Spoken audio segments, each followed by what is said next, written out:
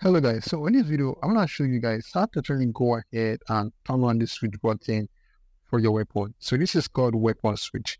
This stuff actually helps you to actually be able to switch your weapon really fast to, different weapon, or when I switch to melee or some other stuff.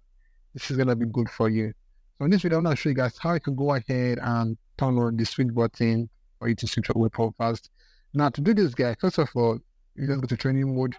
So what's on training mode over here? You can see right now, I have this button showing over here.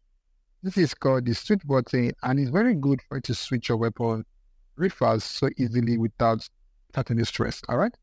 Now to go ahead and turn this on for the first time, go to settings. Then on settings, go to control. Then on your control, go to customize. Then in customize, go and click on this more option over here. Click on more. So once you're on motion, you're gonna see what they call switch weapon. All right, go and click on turn on. Then it will be showing down below on your screen over here, or anywhere is being available on your screen, but mine is over here. So go ahead and leave it. Then once you're done, once you turn it on, click on save and leave. Always guys, go ahead and click on save before you leave.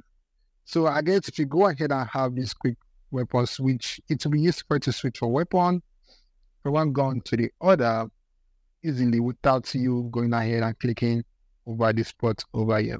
All right? Please let me know what you guys think about this weapon switch in the comment section.